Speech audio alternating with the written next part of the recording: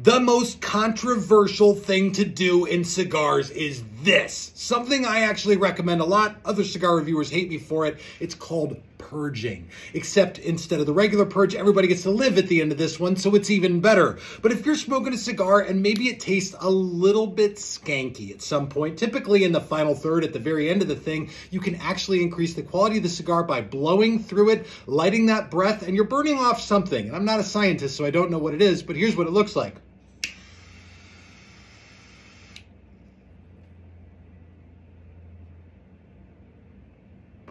The breath on the end of that is burning something off that will actually clear up that flavor. And the next time you go take a draw, it's a nice, clean, crisp flavor profile, the one that you enjoyed when you first lit up.